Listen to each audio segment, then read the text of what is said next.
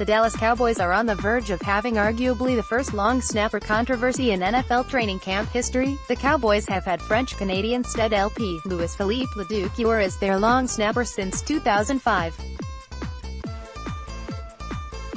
In fact, Ladouceur is the only current Cowboy to have played in Old Texas Stadium.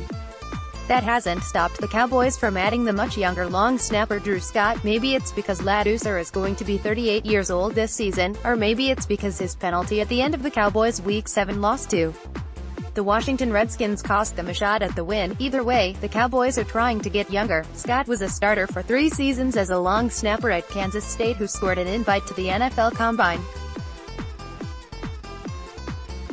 He signed with the Oakland Raiders last offseason, but was let go in favor of Andrew DePaola. The Raiders have signed safety Quincy Mauger, and released long snapper Drew Scott in the corresponding roster move.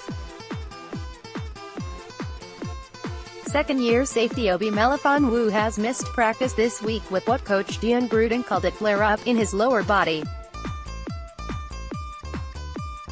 https://t.co/j8cobcgbno, Paul Gutierrez, at P. Gutierrez Espin, August 9, 2018. Ladouceur, the pride of Notre Dame du Sacré-Cœur, might finally face some competition. Hopefully Scott doesn't commit snap infraction penalties that lose games.